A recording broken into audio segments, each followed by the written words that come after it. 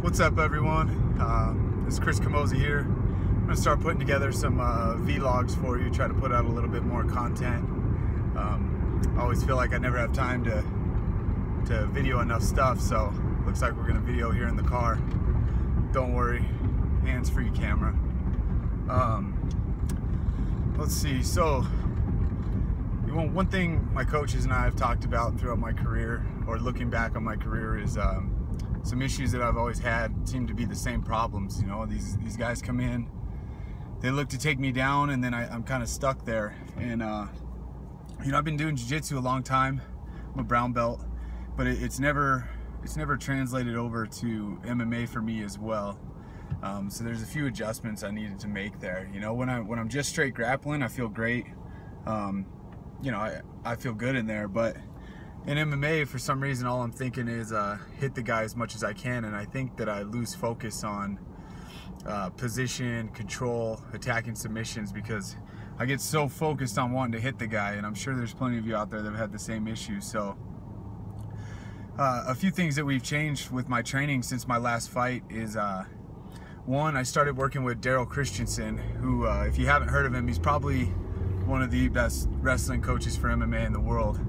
He was on the World Greco team. He's worked with guys like Dominic Cruz, Rashad Evans. He's working with Jeremy Stevens now.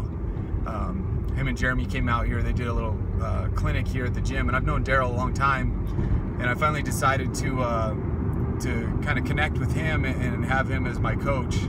It's going to take a little bit of work on our part because he doesn't live here in Denver, but there's a lot of things that we can do without him being here, like through video and technology nowadays is crazy. So that being said, you know, he comes here plenty for work, and I'm able to get work in with him, and then I'll probably be traveling to California here and there to work with him as well.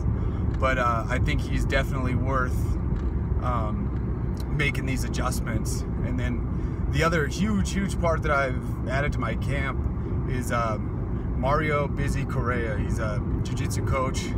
He comes from Gracie, Baja. I'm actually heading to his gym right now.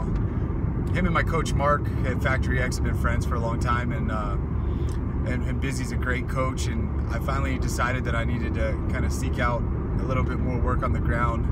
And so we've been doing a lot of gi stuff, a lot of no gi stuff, but just rounding out my game and getting a lot more work in on the ground. You know, I went from doing jiu-jitsu twice a week to almost 5 days a week now.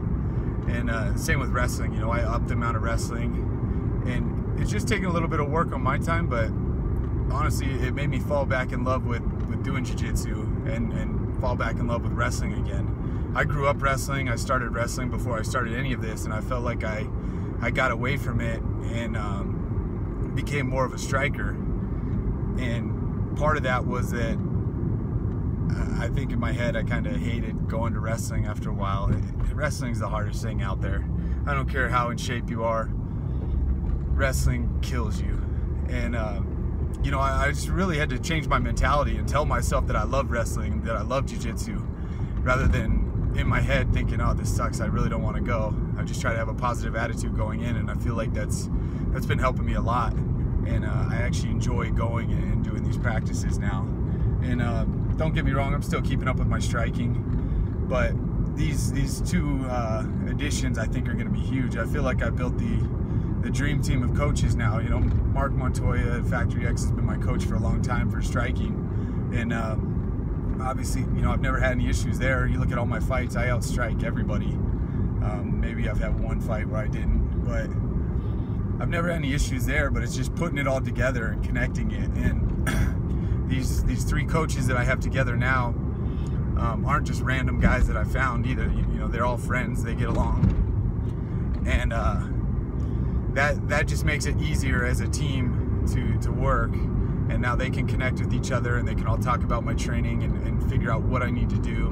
Maybe I need to pull back on something. Maybe I'm overworking here, and that's been huge for me. So as cliche as it sounds, I think my next fight, you know, hopefully coming up here in the next few months, you're going to see a whole new fighter. I've really put in the work to better my game and not just keep doing the same shit over and over again, but to become a better, more well-rounded fighter. and I'm excited to mix it up. I mean, you're going to see me go for takedowns, you're going to see me go for submissions, not just try to knock people's heads off. And as soon as I can start piecing it all together like smoothly, I think, you know, it's going to take my career to a whole new level. I'm about to Busy's now, so I'm going to have to check off with you guys, but just keeping up with you. I should be putting out at least weekly videos now, so hope you watch.